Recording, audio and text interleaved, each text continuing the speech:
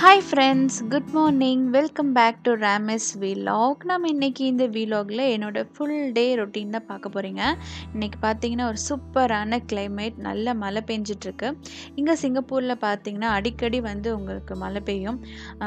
நல்ல காலையில் நல்ல வெயில் அடிச்சிட்ருக்கும், ஆனால் ஈவினிங் நைட் பார்த்திங்கன்னா மழை பெய்ய ஆரம்பிச்சிடும். ஸோ நம்ம இந்தியாவை கம்பேர் பண்ணும்போது நம்ம சிங்கப்பூரில் ஹியூமிடிட்டி, அதாவது வெக்க கொஞ்சம் ஜாஸ்தியாகவே இருக்கும். வெக்க ஜாஸ்தியாக இருந்தாலே கண்டிப்பாக அன்னைக்கு மழை பெஞ்சிடும். ஆனால் இங்கே பார்த்தீங்கன்னா சீசன்லாம் கிடையாது. நல்ல மழை பெய்யும், இல்லைன்னா நல்ல வெயில் அடிக்கும். இந்த மாதிரி தான் சீசன் இருக்கும். வின்டர் சீசன்லாம் இங்கே இல்லை. அந்த மாதிரியான சீசன்லாம் இங்கே கிடையாது. ஸோ இன்றைக்கி பார்த்தீங்கன்னா என்னோடய ஆஃப்டர்நூன் லன்ச் பார்த்தீங்கன்னா நான் சுண்டல், அதாவது வெள்ளை சுண்டல் குழம்பு செய்ய போகிறேன். அதுக்கு சுண்டல் நைட்டே ஊற வச்சாச்சு. அதை நம்ம குழம்பு செய்யணும். அதுக்கான மசாலாவும் ப்ரிப்பேர் பண்ணிட்டேன். ஸோ தேங்காய், வெங்காயம், சீரகம், சோம்பு, பூண்டு இதெல்லாம் போட்டு வதக்கின மசாலா டேஸ்ட் வைஸ் ரொம்பவே நல்லாயிருக்கும். இது பார்த்தீங்கன்னா எண்ணோக்கி மஷ்ரூம். இது இங்கே நீங்கள் சிங்கப்பூரில் இருந்தீங்கன்னா நீங்கள் ஒரு டைம் இந்த மஷ்ரூமை நீங்கள் ட்ரை பண்ணி பார்க்கலாம். ரொம்ப நல்லாயிருக்கும், கொஞ்சம் க்ரன்ச்சியாக இருக்கும். நம்ம ஊர் ஸ்டைலில் இதை பெப்பர் மஷ்ரூமாக நீங்கள் செஞ்சு சாப்பிட்டிங்கன்னா டேஸ்ட் ரொம்ப நல்லாயிருக்கும். ஆனால் இங்கே இருக்கிற சைனீஸ் பீப்புள்ஸ் இதை எப்படி செய்வாங்கன்னா அவங்களோட சூப்பில் சேர்த்துப்பாங்க, இல்லைன்னா அப்படியே வேக வச்சு சும்மா ஏதோ ஒரு மசாலா போட்டு சாப்பிட்டுப்பாங்க. வேக வைக்கிறாங்களா எனக்கு தெரியல, ஆனால் சூப்பில் நான் பார்த்துருக்கேன். இதை நம்ம சூப்லாம் சாப்பிட்டா அவ்வளோவா நல்லா இருக்காது. நம்ம ஊர் ஸ்டைலில் உப்பு, மிளகு, காரப்பொடி அதெல்லாம் போட்டு நம்ம பெப்பர் மஷ்ரூம் ஸ்டைல் சாப்பிட்டோம்னா ரொம்பவே நல்லாயிருக்கும். இதோட ரூட் பகுதி ரொம்பவே ஸ்மெல்லிங்காக இருக்கும். அதனால் அதை ரிமூவ் பண்ணிக்கலாம். ரிமூவ் பண்ணிவிட்டு இதை நல்லா கட் பண்ணி அலசிட்டு வெங்காயம், பச்சை மிளகாய் இதெல்லாம் போட்டு தாளித்து நம்ம ஊர் ஸ்டைலில் அதை சாப்பிட போகிறோம். ஸோ இதுக்கு பார்த்தீங்கன்னா ஒரு 3 டீஸ்பூன் அளவுக்கு எண்ணெய் சேர்த்துக்கலாம். எண்ணெய் சேர்த்துட்டு பொடியாக நறுக்குன பெரிய வெங்காயம் சேர்த்துக்கோங்க. இதிலே உங்கள் காரத்துக்கு தேவையான அளவு பச்சை மிளகா அதையும் சேர்த்துட்டு நல்லா ஃப்ரை பண்ணிக்கலாம்.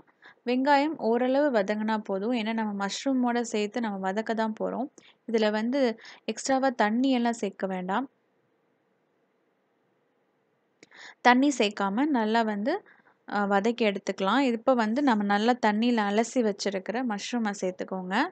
சேர்த்துட்டு உப்பு, மஞ்சத்தூள், அப்புறம் மிளகுத்தூள் இது மட்டும் சேர்த்துக்கலாம். காரப்பொடி வேணும்னா உங்கள் இஷ்டம், உங்கள் ஃப்ளேவருக்கு தகுந்த மாதிரி அந்த மசாலா காரப்பொடி கூட சேர்த்துக்கோங்க. இதெல்லாம் சேர்த்துட்டு நல்லா நம்ம பிரட்டி விட்டுறலாம். இந்த மஷ்ரூம் பார்த்திங்கன்னா நம்ம மலை சைடு இருக்கிறவங்களுக்கு நல்லா தெரியும். அங்கே மஷ்ரூம் விளையிற சீசனில் ஒரு சின்ன சின்னதாக பொடி மஷ்ரூம் அந்த ரோட்டோரமெல்லாம் விளைஞ்சிருக்கும். ஸோ அதை எடுத்து நம்ம பொரியல் பண்ணி சாப்பிட்டோம்னா ஒரு டேஸ்ட் வரும் பார்த்திங்களா, அந்த மாதிரியான டேஸ்ட் இதில் இருக்கும். ஆனால் க்ரன்ச்சியாக இருக்கும். நீங்கள் எவ்வளோ தான் குக் பண்ணாலும் அது க்ரன்ச்சியாகவே இருக்கும். ஸோ அது ஒரு பக்கம் ரெடி ஆகிட்டுருக்கு. நான் ஒரு சின்ன ஷாப்பிங் உங்களுக்கு காட்டுறேன். நைட் வேர், பேபியோட நைட் வேர் கலெக்ஷன்ஸ். இது இங்கே இருக்கிற யூனிக்ளோன்ற ஒரு ஷாப்பு. அந்த ஷாப் நேம் பார்த்திங்கன்னா யூனிக்ளோ. அந்த ஷாப்பில் இருக்கிற ட்ரெஸ்ஸஸோட குவாலிட்டி ரொம்பவே நல்லாயிருக்கும். ரொம்ப சாஃப்டான கிளாத்லாம் இருக்கும். ஆனால் கொஞ்சம் காஸ்ட்லியாகவும் இருக்கும். சம்டைம்ஸ் அவங்க ஆஃபர் போடுவாங்க. அந்த டைம் நம்ம வாங்கிக்கலாம். இப்போ நாங்கள் வாங்குகிற டைமில் ஆஃபர் தான் போட்டிருந்தாங்க. ஸோ அது இப்போ தான் வாங்கினது. இது பார்த்திங்கன்னா எல்லாமே நைட் வேர் தான். ஆனால் இந்த ட்ரெஸ் நைட்லையும் வேர் பண்ணிக்கலாம். நீங்கள் ஏதாவது அவுட்டிங் இல்லைன்னா சும்மா வாக்கிங் பேபியை கூப்பிட்டு போகிறீங்கன்னா அப்போ கூட வேர் பண்ணிக்கலாம். இதோட டிசைன் பார்த்திங்கன்னா நல்லா பிங்க் கலரில் ரெயின்போ டிசைன் கொடுத்துருக்காங்க. அதுக்கு ஒரு பேண்ட், ஒரு பைஜாமா பேண்ட், அதுக்கு காலில் ஒரு டிசைன் கொடுத்துருக்காங்க. ஸோ நெக்ஸ்ட்டு அதே மாடல் தான், ஆனால் லைட் ப்ளூ கலரில் கொஞ்சம் பூவாக போட்ட டிசைன்.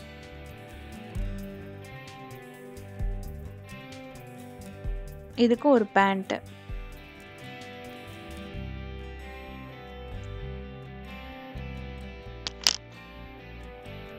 ஆனால் இதுக்கு அந்த காலில் டிசைன்லாம் கொடுக்கல, இது நார்மலாக இருக்குது. அடுத்து பார்த்திங்கன்னா பிங்க் கலர். இங்கே இருக்கிற கலர்ஸ் எல்லாம் உங்களுக்கு ரொம்பவே மைல்டு கலர்ஸ் தான் இருக்கும். அதுவும் கேர்ள் பேபியாக இருந்தால் எல்லாமே பிங்கி தான் இருக்கும் எல்லாமேவும். ஸோ இது ஒரு ஃபுல்லா கவர் ஆயிடும். கீழ மட்டும் ஒரு 3 பட்டன் மட்டும் குடுத்துருக்காங்க. இதெல்லாம் தான் நைட் வேர்.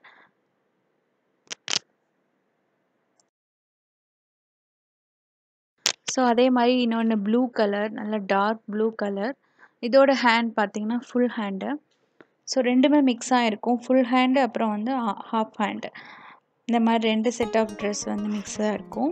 இப்ப நம்ம கிட்ஸுக்கு அதாவது பேபீஸ்க்கு வாங்குறோம்னா, அத நீங்க அப்படியே நீங்க யூஸ் பண்ணாதீங்க. ஒரு தடவ வாஷ் பண்ணிட்டு தான் யூஸ் பண்ணணும். ஏன்னா, அதில இருக்கிற புது ட்ரெஸ்ஸஸ்ல இருக்கிற கெமிக்கல்ஸ் வந்து பேபியோட ஸ்கின்க்கு வந்து அலர்ஜி வந்து ஏற்படுத்தும். நான் வந்து யூஸ் பண்றது பார்த்தீங்கன்னா, பீஜியான் இந்த பிராண்டோட டிடர்ஜென்ட் தான் யூஸ் பண்றேன். ரொம்ப மைல்டான ஃப்ளேவர்ஸ். இதில எந்த விதமான எக்ஸ்ட்ரா கெமிக்கல்ஸ்லாம் இருக்காது. நீங்க உங்க பேபிஸ் கிளாத் வந்து வாஷ் பண்ணுறதுக்கு இத கூட நீங்க ட்ரை பண்ணிக்கலாம். ஏன்னா கொடுமான்ற பிராண்ட் வேற இருக்கு. அதையும் நீங்க ட்ரை பண்ணலாம். 2மே நல்லாயிருக்கும். 2லயுமே எந்த விதமான வாசனையும் இருக்காது. ரொம்ப மைல்டான டிடர்ஜென்ட். நான் வந்து ரொம்ப கம்மியா தான் சேர்த்துக்கிறேன். ஏன்னா இத வந்து நம்ம நல்லா வாஷ் பண்ண தேவையில்ல. ஜஸ்ட் ஒரு அ கொஞ்ச நேரம் ஒரு 10 மினிட்ஸ் இல்லன்னா 15 மினிட்ஸ் மட்டும் வச்சு வாஷ் பண்ணிக்கலாம். அதனால ஜென்டில் வாஷ் குடுத்துக்கோங்க. பேபீஸோட கிளாத் எல்லாமே வந்து ஜென்டில் வாஷ் நீங்க யூஸ் பண்ணிக்கலாம். அதே போல சோக் பண்ணணும் அப்படின்ற அவசியம் கிடையாது. நம்ம ஜஸ்ட் வாஷ் ஏன்னா இது வந்து நியூ கிளாத் தான்.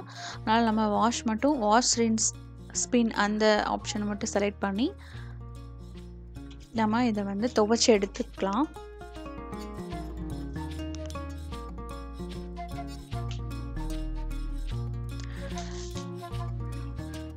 ஓகே ஃப்ரெண்ட்ஸ், இத நம்ம துவைக்கும்போது எனக்கு வந்து டைம் ஆயிடுச்சு பார்த்தீங்கன்னா 5:00 ஆயிடுச்சு. ஸோ அதனால நான் வந்து என்னோட டாட்டர வந்து நான் பிக்கப் பண்ண ஸ்கூலுக்கு போயிட்டுருக்கேன்.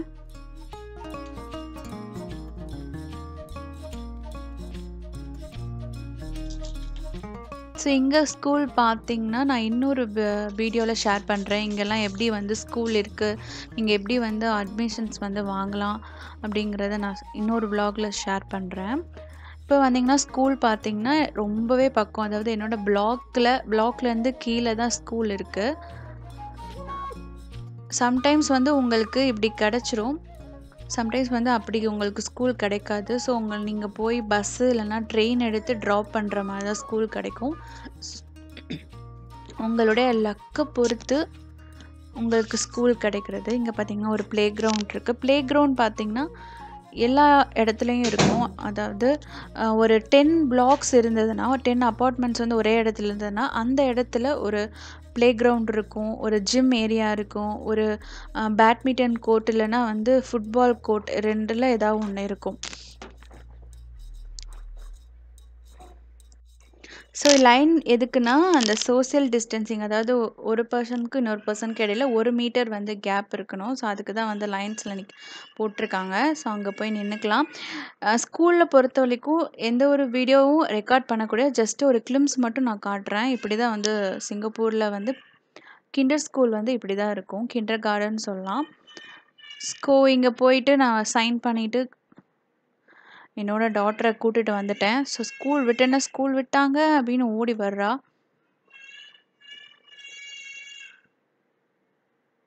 ஸோ இப்போ ஸ்கூல் போயிட்டு வந்து நம்ம காஃபி எல்லாம் சாப்பிட்டாச்சு. நைட்டு டின்னருக்கு பார்த்தீங்கன்னா, நான் வந்து ஆலு பராட்டா பண்ணுறேன். ஸோ அதுக்கு வந்து 2 கப் அளவுக்கு கோதுமை மாவு, அதில் கொஞ்சோண்டு சால்ட்டு, கொஞ்சோண்டு ஜீனி அதாவது சர்க்கரை இதுவும் சேர்த்துட்டு ஒரு 2 டீஸ்பூன் அளவுக்கு எண்ணெய்.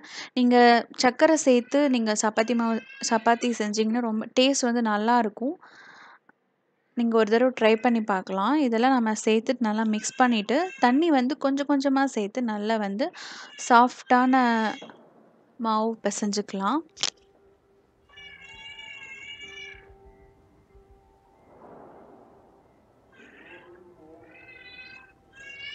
ஸோ நல்லா வந்து இதுக்கு இடையில வந்து நீங்க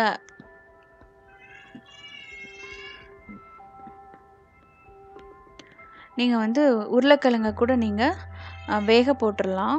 இப்போ பார்த்தீங்கன்னா உருளைக்கிழங்கு வெந்துருச்சு. வெந்து ஆறுன அப்புறம் நல்லா நீங்க மசிச்சு எடுத்துக்கணும். நீங்க கட்டியோட மசிச்சிருந்தீங்கன்னா, நம்ம ஆலு பரோட்டா செய்யும்போது அது வந்து ஸ்டஃபிங் வெளியே வந்துரும். அதனால நல்லாவே சாஃப்ட்டா வந்து நீங்க மேஷ் பண்ணிக்கோங்க. இந்த மாதிரி நல்லா மேஷ் பண்ணி எடுத்துக்கலாம். அப்புறம் வந்து ஒரு கடாயில் ஒரு 2 டீஸ்பூன் அளவுக்கு எண்ணெய் சேர்த்துட்டு ஒரு 1/2 கப் அளவுக்கு வெங்காயம், நல்லா நறுக்குன பெரிய வெங்காயம் சேர்த்துக்கங்க.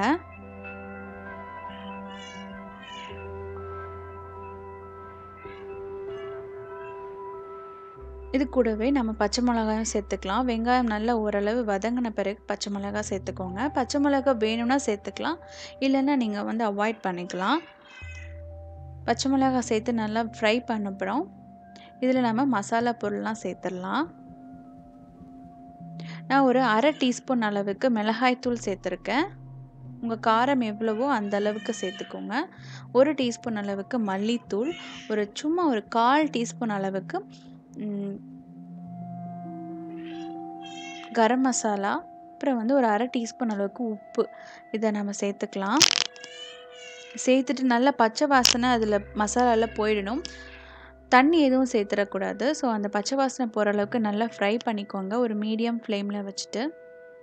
ஸோ இது நல்லா ஃப்ரை ஆன பிறகு நம்ம நல்லா மசிச்சு வச்சுருக்கிற உருளைக்கிழங்கு அதை சேர்த்துருக்காங்க. அதையும் சேர்த்துட்டு நல்லா வந்து கிளந்து விட்டுறலாம்.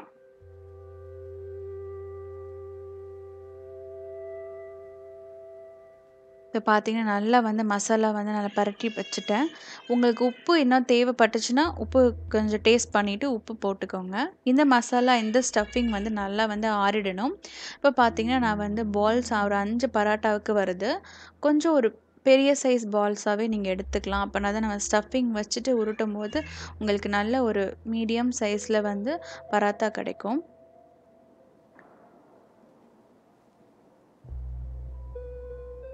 ஃபஸ்ட்டு வந்து நம்ம ஃப்ளாரில் வந்து நல்லா டிப் பண்ணிவிட்டு லைட்டாக தேய்ச்சி எடுத்துக்கலாம்.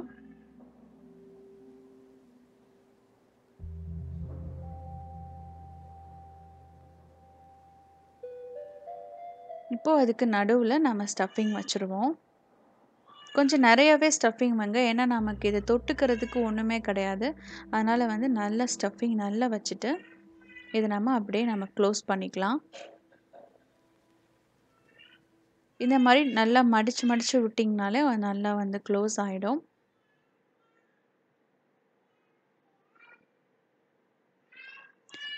ஸோ அந்த ரிமைனிங் அந்த மாவு இருக்குது பார்த்தீங்களா, மிஞ்சி போன மாவை நீங்கள் எடுத்துருங்க. அதோடு நீங்கள் பரோட்டா வந்து ரோல் பண்ணிங்கன்னா நடுவில் மட்டும் நல்லா மந்தையாக இருக்கும். நடுவில் எந்த ஒரு ஸ்டஃபிங்கும் இருக்காது, எல்லா ஸ்டஃபிங்கும் ஓரத்தில் போயிடும். ஸோ அதனால் அது நல்லா வந்து சுருட்டிட்டு அந்த மீதி இருக்கிற மாவை நீங்கள் எடுத்து அடுத்த பரோட்டாவில் வந்து கூட சேர்த்து நீங்கள் உருட்டிக்கலாம். இப்போ நல்லா 2 பக்கமும் மாவு நல்லா அப்ளை பண்ணிவிட்டு அதுக்கப்புறம் நீங்கள் ரோல் பண்ணிங்கன்னா உங்களுக்கு எதுலேயுமே ஒட்டாது, ஈஸியாக வந்து பராத்தா வந்துடும். பராத்தா தேய்க்கும் போது ரொம்ப அழுத்தி தேய்க்காமல் சாஃப்டாக தேய்ச்சிங்கன்னா அந்த ஸ்டஃபிங் வந்து வெளியே வராது. அதே போல் ஸ்டஃபிங் வந்து எல்லா இடத்துலையும் நல்லா வந்து ஈக்குவலாக ஸ்ப்ரெட் ஆகிருக்கும். ஸோ இந்த மாதிரி தேய்ச்சிட்டு நீங்கள் தவாவில் போட்டு எடுத்துக்கலாம். இப்போ பார்த்தீங்கன்னா ஸ்டஃபிங் வந்து எதுவுமே வெளியே வரல. நல்லா வந்து பராத்தா ஒரு நல்ல ஒரு பெரிய சைஸ் பராத்தாவே வந்துருச்சு. இதை தவாவில் போட்டு நம்ம எடுத்துக்கலாம். நம்ம தவா நல்லா சூடான பிறகு கொஞ்சோண்டு எண்ணெய் தடவிக்கோங்க. ஏன்னா சம்டைம்ஸ் வந்து நீங்கள் பரோட்டா போடும்போது ஒட்டி போயிடும்.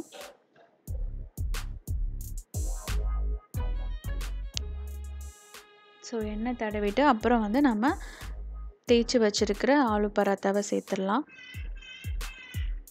நல்ல ஒரு பபிள்ஸ் மாதிரி வரும். நல்லா வந்து ஒரு ஹை ஃப்ளேமில் வச்சுக்கணும். மீடியம் ஃப்ளேமில் சப்பாத்தி செய்யாதீங்க. ஒரு ஹை ஃப்ளேமில் வச்சுட்டு நல்லா அந்த பபிள்ஸ் வரும்போது நம்ம டர்ன் பண்ணிக்கலாம். டர்ன் பண்ணிவிட்டு 2 பக்கமும் நல்லா கீ இல்லைன்னா பட்டர் இல்லைன்னா ஆயில் எது உங்களுக்கு இஷ்டமோ அதை சேர்த்துக்கோங்க. அதை 2 பக்கமும் நல்லா சேர்த்துட்டு நம்ம ரோஸ்ட் பண்ணி எடுத்துக்கலாம். சப்பாத்தியை பொறுத்த அளவுக்கு நம்ம மீடியம் ஃப்ளேமில் வைக்கிறத விட ஹை ஃப்ளேமில் நீங்கள் வச்சு சுட்டிங்கன்னா தான் சப்பாத்தி வந்து நல்லாயிருக்கும். ஸோ 2 பக்கமும் நல்லா வந்து ரோஸ்ட் பண்ணி எடுத்துட்டோன்னா நல்ல ஒரு ஈஸியான டின்னர், ஒரு டின்னராகவும் எடுத்துக்கலாம், நீங்கள் ஒரு பிரேக்ஃபாஸ்ட்டும் எடுத்துக்கலாம். ரொம்ப சிம்பிளாக செஞ்சலாம், ரொம்ப ஹெல்த்தியான டின்னர் ரெசிபி.